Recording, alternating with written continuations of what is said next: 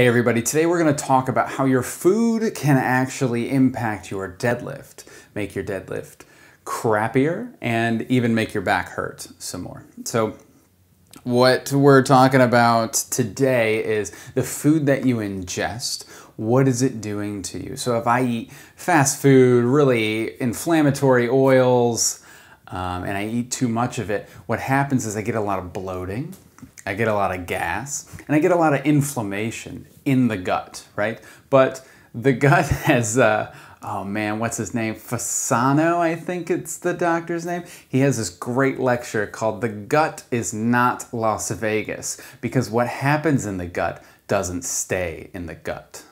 Okay, so when I eat food and I get inflamed in the gut, it doesn't stay there. It starts to spread throughout my body, and the joints are actually really good receptors of those immune inflammatory promoting molecules, because the capsule of the joint actually holds them all in.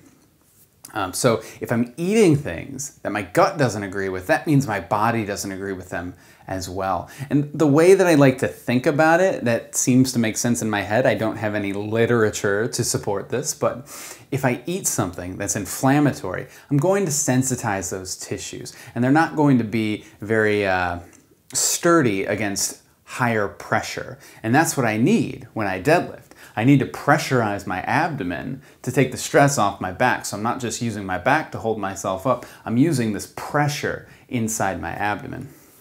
If my gut can't tolerate it, it's not going to let me do it. It's going to shut me down. And the way it shuts me down is it turns my abs off, because those are what modulate the pressure the most.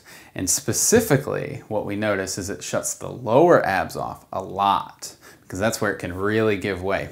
And so you'll see people that look like they have this lower belly, but might even have six-pack abs, right? They have this little pooch down here.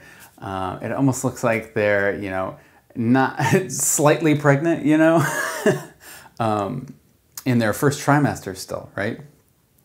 That is simply oftentimes just the tension that you have in your lower abdominal.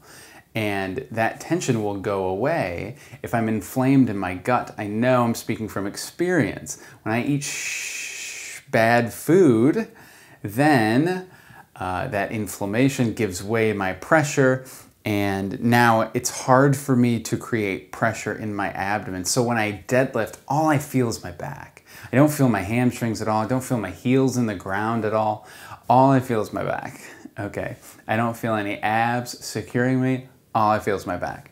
So if that sounds like you, start paying attention to what you're eating, okay? Maybe you're eating something that your body's not agreeing with, is creating this inflammation, and it's letting go of these lower abdominals, and you're losing your hip position. Your hips will start to tilt forward like this.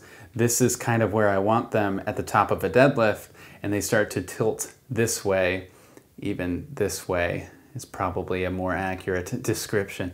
If that reminds you of any videos that you've seen of yourself, if you see yourself finish your deadlift like this, I'd be concerned that maybe you're not eating well enough, and to foreshadow some of our next videos, maybe you're not sleeping well enough either. So pay attention to what you're eating. Make sure you take care of yourself. Nutrition doesn't only give you the energy to do more good, it can also hinder you if you're not supplying your body with the right nutrients, and if you're giving yourself stuff that's kind of toxic to your cells. So take that for what it's worth. That's a hard change to make, but I would feel remiss if I didn't mention it.